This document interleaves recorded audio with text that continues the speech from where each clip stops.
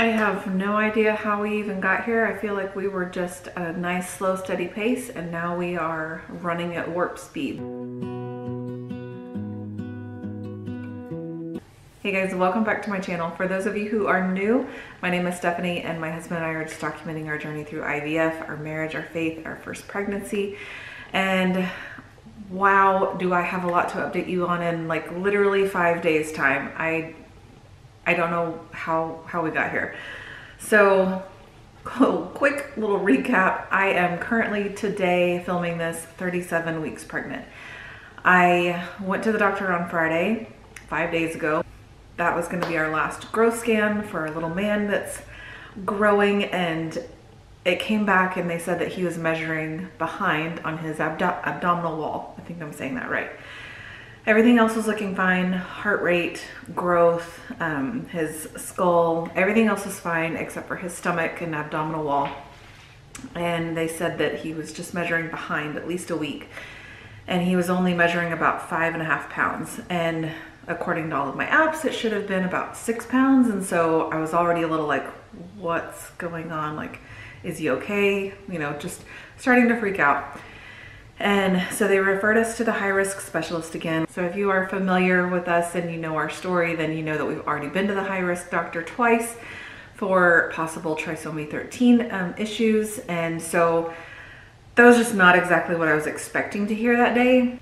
So I left the doctor and was just kind of very confused because I was like, what happened? Like, everything has been fine on all these ultrasounds during the week, but then I realized that those weren't actually growth scans. They were just, you know, making sure the heartbeat's still good and just kind of watching him, making sure that he's breathing okay and stuff like that. So the last time we did a growth scan was at 32 weeks, so 4 weeks ago, and everything at that time was fine too. So this has happened within the last month.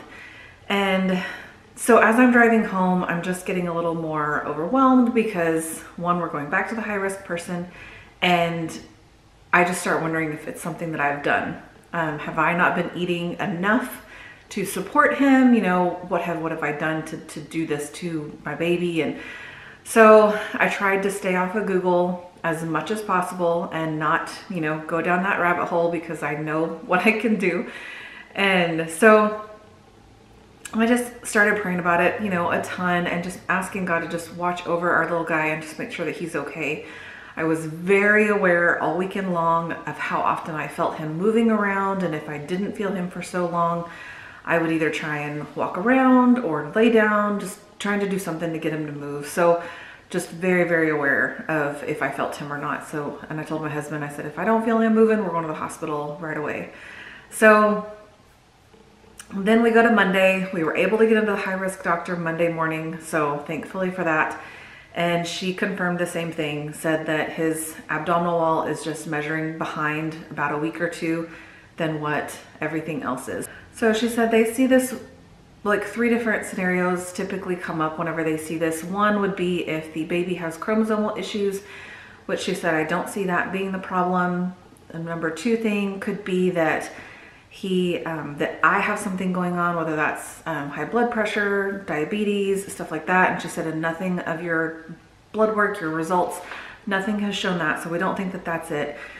And she said, and the 3rd thing that we see is probably the most common, and a lot of times with women that are just older, and especially with like IVF babies, is that the placenta just kind of stops working and it doesn't function at 100% anymore. And so that's pretty much what's happened. So my placenta is still working. It's just not like doing 100% of its job anymore. So little man is probably just not getting as much nutrition and vitamins and stuff like that what he needs. And so that's what's causing him to start slowing down on his growth. So then we go back to my doctor. So now it is Wednesday. And so it's 5 days from our last ultrasound. And again, ultrasound wise, everything is fine.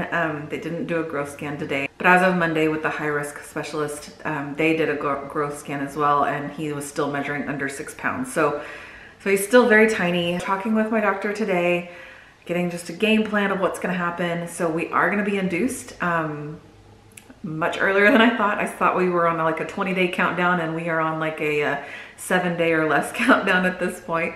So we are trying to get everything confirmed with the hospital because typically they do inductions, like schedule those 2 weeks out, and we're trying to schedule within a week.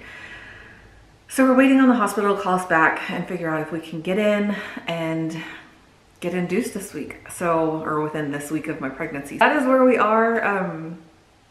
And again, it's been a very wild and crazy 5 days, and just scary in the sense that I want to make sure that I'm doing everything that I can to give him as much nutrition as he possibly can be getting. And so the high risk doctor just suggested that I start taking, like, she's like, if you like the Ensures or Boosts, taking some kind of protein. If you have your own protein drink, she said take that. So the Shakeology that I drink is a protein drink. So I've been trying to incorporate one of those a day, just making sure that I'm finding a spot in my meal plan to make sure and get that in, and just eating lots of like protein and healthy fats is what she said. So eggs for breakfast. I'll do an apple and peanut butter. I'm not a huge fan of avocados, but I'll try and start working those in too. Very quick update. Not really gonna go into like symptoms and all that because this is kind of taking priority over everything. And so we are just not scrambling because we did go and get everything, like our hospital bags are packed. I will upload that video for you guys. And so I'll show you how I'm setting everything up for in our bedroom and all of that this weekend, and get all that filmed. And so I'll have these things coming, and I will update you guys on his birth story and all of that, because oh my gosh, it's gonna be here like really soon. In my doctor's appointment today, I did get checked just so that my doctor knows what medication I need to be started on when we do get to the hospital. And cervical checks. Yeah, I've seen so many people post and say, oh, it's not that bad, don't worry. And then I've seen the dramatic other side of, oh, it's terrible, it hurts so bad. And I was like, I don't know what to expect from this thing. I've never had one before. And so I said it to my OB when she started like getting everything ready. I was like, yeah, I've heard that these can be really bad, or they don't hurt that bad at all. And she was like, yeah, I'm gonna go with they're not good. So I was like, awesome, yay, let's go for this. Yeah, it's not comfortable at all, not even a little bit. I was like, you've gotta be feeling some resistance at some point. So she had just said at the end, she was like, if you had gone to the hospital, they probably would have only told you that you were like a fingertip, maybe. She's like, I'm gonna give you a 1. She's like, but you're definitely not thinning out. Your cervix is not softening, nothing like that. She said, so if you happen to go into labor before we induce you, she said, you know, that's always a possibility. And she's like, I just don't see it happening. And I said, I don't either. This kid is still super high. He is just nice and toasty and warm in there. He's not in a hurry to come out, I can tell you that. So I just don't have that feeling. Like, it just doesn't seem like it's coming anytime soon. So for reference, we'll show you the little bump update as of 37 weeks today. So here he is, still nice and high. So like I said, he's not going anywhere. Now we have the rest of this week and weekend to just kind of prep and mentally prepare for what's to come next week. So that is it for this video. I just wanted to give you guys an update and just let you know that these last 5 days have been just an absolute crazy whirlwind, just not knowing what's coming, and now today just being able to like wrap our head around what's gonna happen. Thank you guys so much for praying for us. If you liked this video, if you found it helpful, make sure you give it a big thumbs up, click that little subscribe button. I hope you guys have a wonderful week. Take care and God bless.